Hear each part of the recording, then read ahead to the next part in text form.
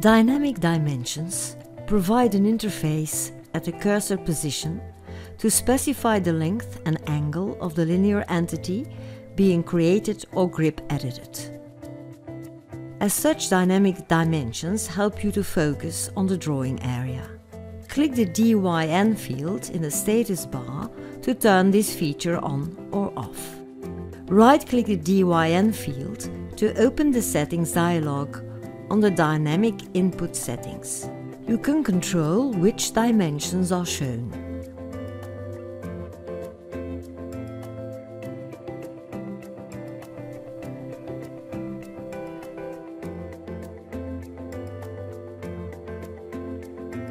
Dynamic dimensions are especially useful when drawing lines or polylines.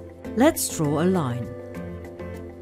After specifying the start point, two dynamic dimensions display: total length and angle from the x-axis.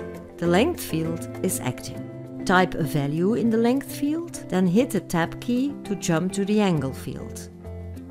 The length field turns red and is locked. Type a value in the angle field and hit the Tab key. Both fields are locked now. Press Enter to draw the line or type a new value. Hit the Tab key to go back and forth between the entry fields. Press Enter when the dimensions are correct.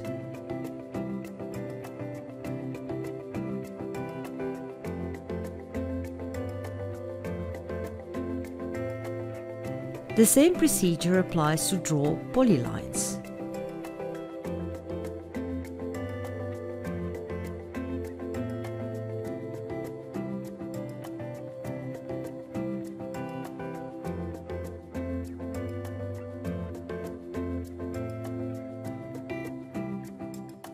For arc segments, first specify the length of the chord, then the angle.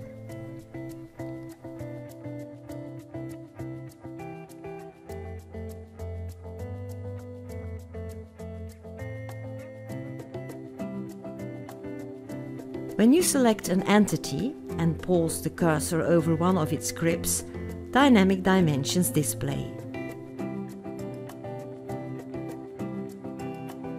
You can use this feature to measure entities in your drawing.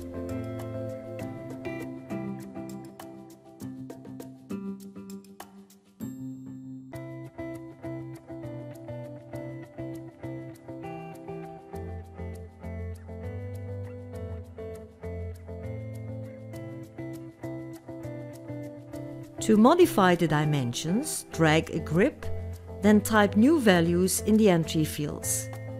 Hit the Tab key to go to the next field or Shift plus Tab to go to the previous field.